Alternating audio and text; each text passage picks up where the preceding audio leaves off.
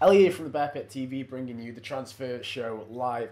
Now, lots happened today. Fair bit to get into this one. Do fire in your questions. As always, we will get to them at the end. We're now live on Facebook, YouTube, and also Periscope at the same time, which is a bit mental. But the players came back from training today. There was Philip Walshide was back. Bojan was back. Did not see Hosselu, a strange one. You'd expect him to be back. He must be on the move because we didn't see John Walters and Glenn Whelan. And John is obviously... looks like he's on the way out. That's later to come in the show. So basically, Bojan's also returned now, and it's Mark Hughes has seemed quite keen to make up with him as soon as possible. They've been hugging. There's been a brilliant picture going around of them actually embracing. And Mark Hughes says that Bojan is very much in his plans for this season. And I think a lot of people, that's exactly what they want. Everyone wants to see Bojan back in the fold and back in the side. Next up, Hull announced that Josh Tymon had left the club. Now, we all know that this transfer has been coming for a while now, and funnily enough, it was announced by Inglemeyer Barbers, Josh Tymon's Barbers in Hull yesterday, which pretty much sums up at the minute that a barber has gone and announced a transfer before any professional football club, which is a bit of a joke really. But Stoke have announced that we've signed Josh Tymon on a 5-year deal, the England youth left back. Going to be interesting whether he can challenge Eric Peters straight away. He made 5 Premier League appearances for Hull last season, also played in the League Cup. He was understudy to Andrew Robertson, who's obviously being touted to move to Liverpool at the moment.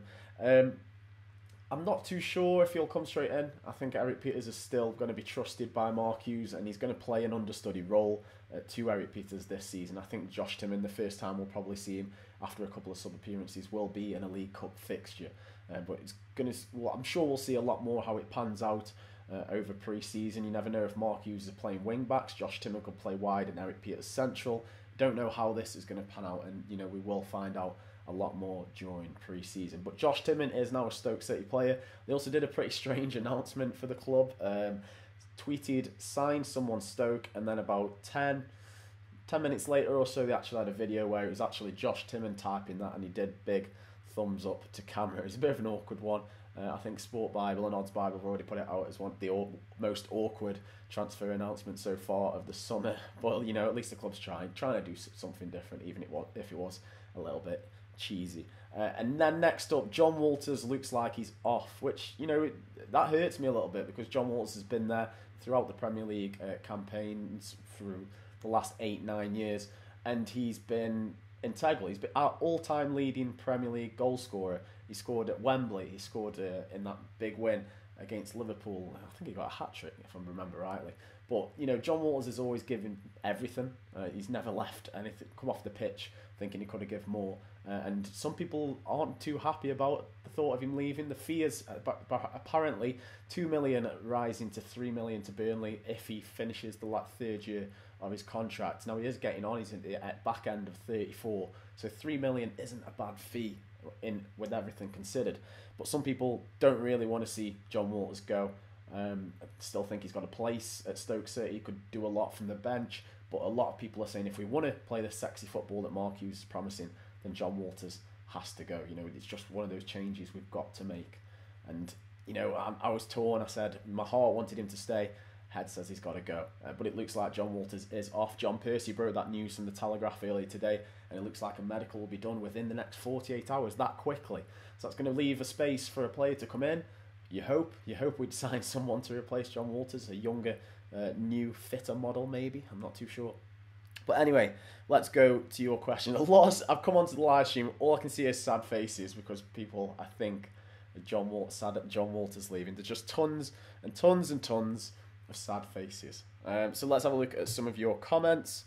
Ben Burgess says he's sad to see John go, but good business in both cases. Gaz Summers says Walter's gone? Question mark. Well, he's going, it seems.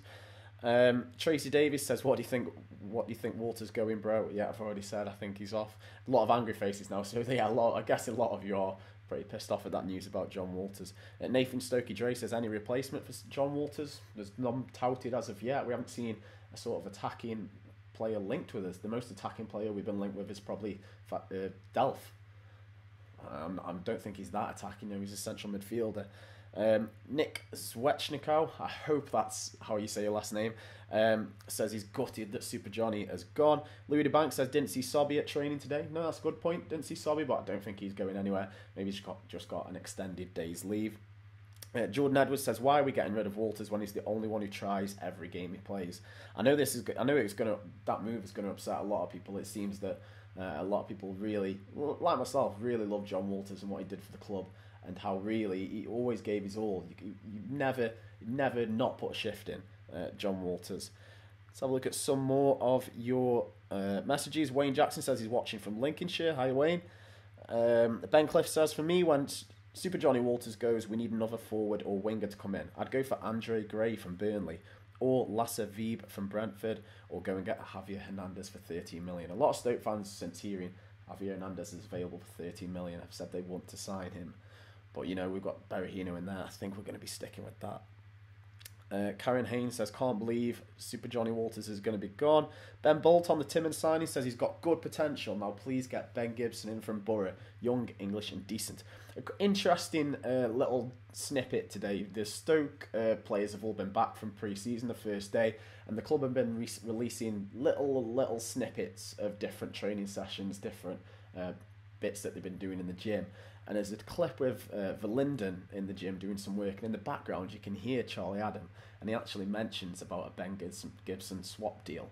But I think he's on about himself. I think he's making a joke about the transfer, but it is interesting to hear that Ben Gibson was mentioned in the gym at Clayton Wood today. But if you go and find that clip on Twitter, have a little listen, see what you think for yourself.